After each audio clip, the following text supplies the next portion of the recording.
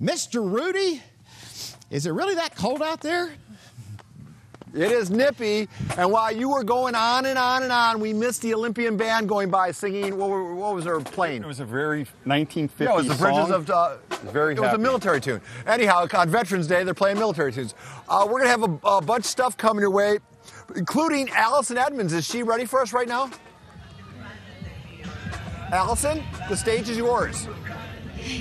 Yes, thank you, Paul. I am out here at La Jolla High School where the Vikings are getting ready to take on the Mar Vista Mariners in the first round of the Division III playoffs. I am joined now by another Tyler, this time head coach of Mar Vista, Tyler Asiaga. Thank you so much for joining us, Coach. No, absolutely. It's great to be here.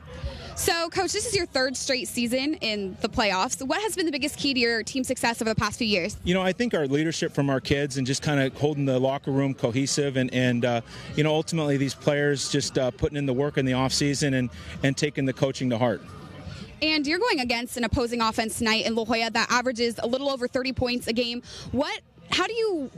Are you planning on keeping them contained and trying to pick up the win tonight? Well, we got a good matchup. You know, it's going to be their strength against our strength. Our defense has been our strength, especially the past 3 or 4 games. And, they throw the ball around like no other. So, for us, we got to get a good pass rush in order to keep them off the field. All right, Coach. Well, good luck out there tonight. Have fun. All right. Thank you very much. Appreciate it. Thank you. And, Paul, I will send it back to you.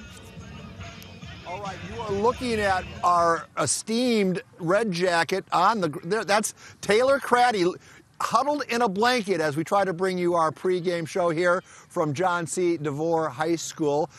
Let's come back to us. There we go, where we are basking in the warmth of the lights. Coach, your thoughts about who's going to win this game tonight? You know what? It was 42-41 the first time. Olympian pulled out a tough win, but playing them twice, very competitive game.